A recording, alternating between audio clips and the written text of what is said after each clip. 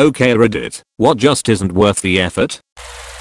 Staying friends with people who don't put in any effort themselves. It's okay to lose friends.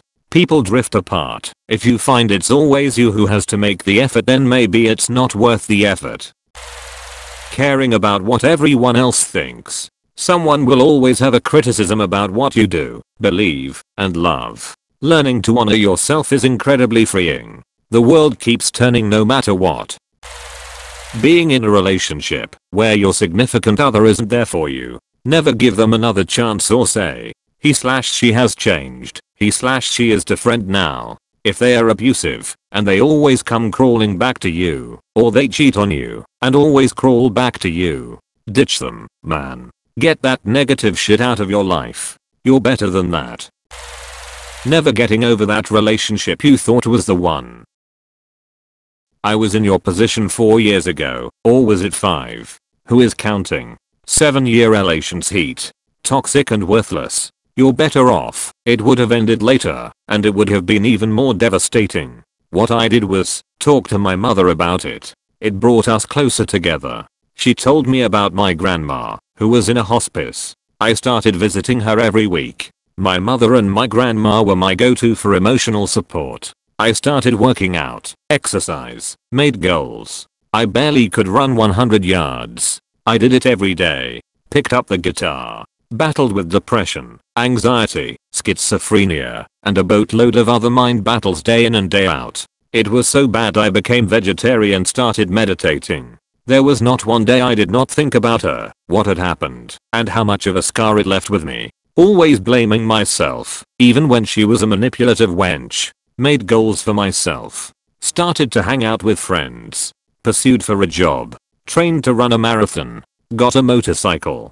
Did what I wanted to do. I had so much time to myself, it was great. I became a badass cool guy, but the thing was, I always felt like I wasn't enough. It was due to the fact that she kept putting me down all the times.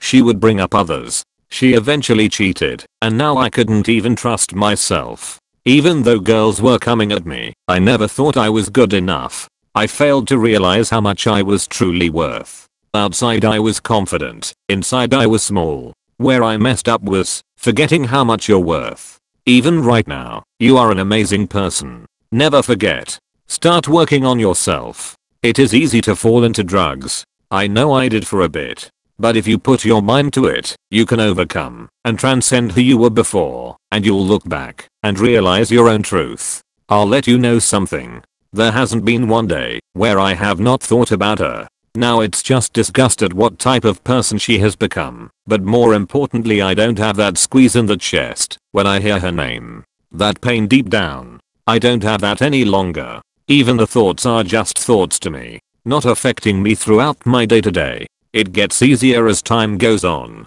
I hope you become the person you want to be in order for you to meet the person you are destined to meet. Through the ashes brings a more abundant foliage in forests. Count this as a blessing. It won't be easy, there'll be a lot of work, but by golly the light at the end of the tunnel is real.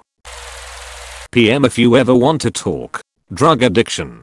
Take my word for it. Spending all that time and effort looking for your next fix and trying desperately to maintain control over your own emotions through drugs takes a lot of energy. If you just let go and stop trying so hard to hang on to that control, you'll be so much happier. Once you go through the withdrawals anyway. Not that you'll be able to kick addiction until you're ready anyway, but it is a lot harder than most people give it credit for. I'm now sober 7 years.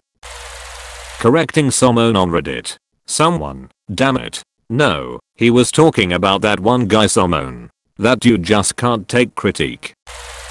Worrying about what others will think if you leave your job to take another one, whether internal or external. Step 1 on surviving the corporate culture is worry about yourself first and pursue the things you want, not what your peers want. This is exactly what's running through my mind right now. I've worked 3 years for a company that has pretty much taught me everything, and now I'm evaluating if my future is here or somewhere else. I know they are going to talk if I leave, which I hate, but I need to start putting myself first. If a tree falls in a forest and you're not there to hear it because you're somewhere else making more money, do you even give a shit if it makes a sound? multi-level marketing. Was work at home in a Starbucks last Friday and overheard a girl getting sucked into a pyramid scheme. She was talking to one guy and another guy was there observing, learning how to indoctrinate his own victims. When she got up to leave, I followed her out to the parking lot and said, "I'm so sorry for eavesdropping, but everything I heard sounds like a textbook pyramid scheme. I understand that I'm some stranger and you have no reason to listen to me, but please go home and do some research before you move any further." Then I wished her a good afternoon and went back inside. The 2 guys she was talking to had suddenly become about 6 guys.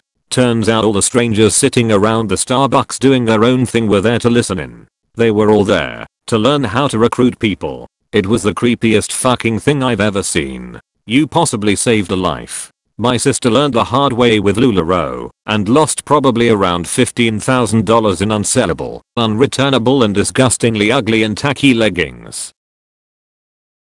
He absolutely did save a life and likely the lives of dozens of people around her. I say this as the son of someone who should be the god and patron saint of MLM/pyramid scheme type businesses.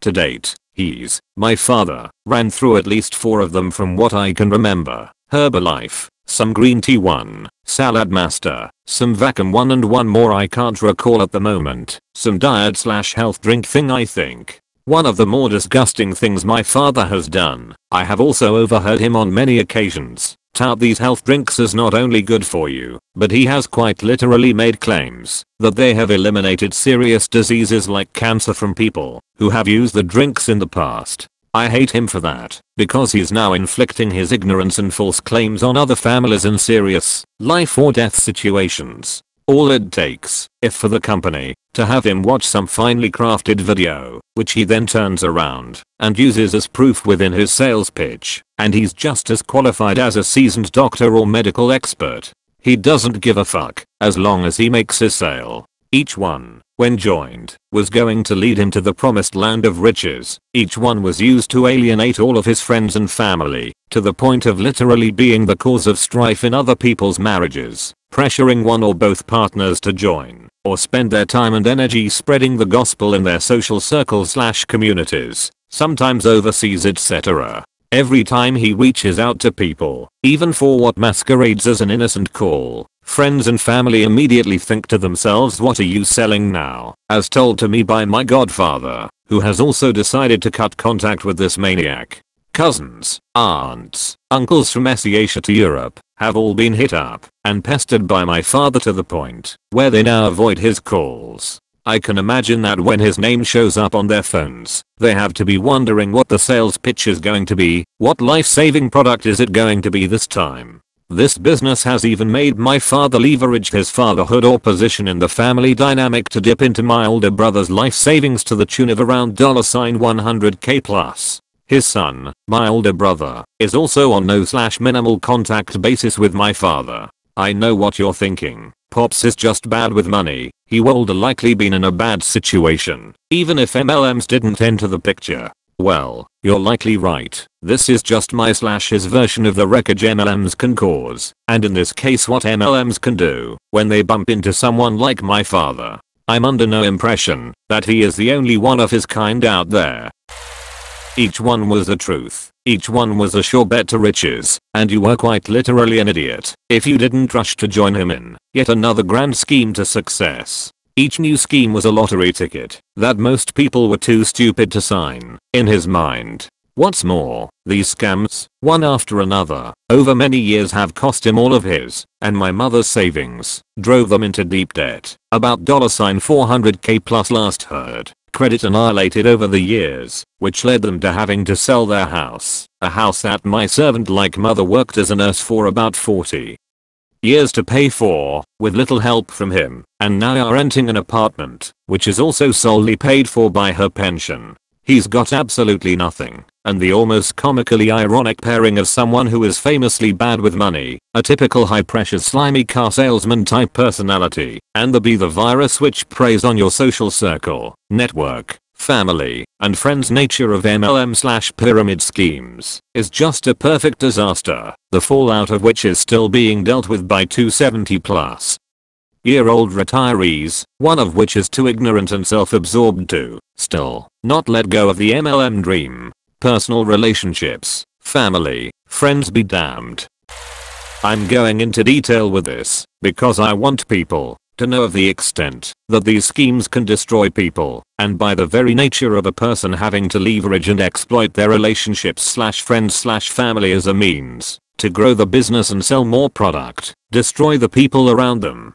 Dozens of people have been caught up in the web of my father's MLM scams. They were either convinced by his tactics or simply bought into the sell themselves, invested ungodly amounts of time, money, and effort, only to give up themselves and get left with nothing as well. Also, the cherry on top, he recently was scammed out of, from what I heard in terms of amount, about $40k by, and I'm not fucking kidding you, by some African money investment scam.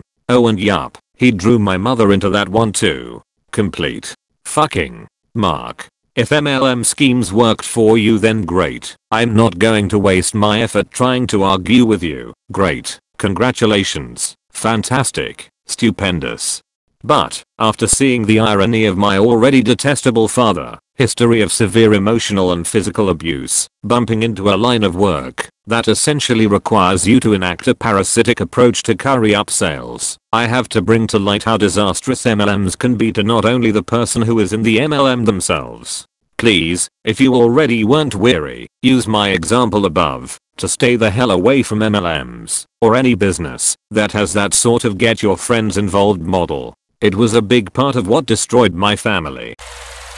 Most of the time when a place offers a free item it's not worth the time to stand in the insane line with the other people lining up for the same thing. For example, yesterday Little Caesars had a free pizza deal from March Madness I think, and the line at the one near my job literally had 50 plus people and then some. I would rather pay $5 for the pizza and not wait in that bullshit than wait for a ref tier pizza. Usually it's food related, but yeah, free shit isn't worth your time 99% of the time. There are some people, a good percentage, that have a hang up about free, and they cannot say no. It is weird.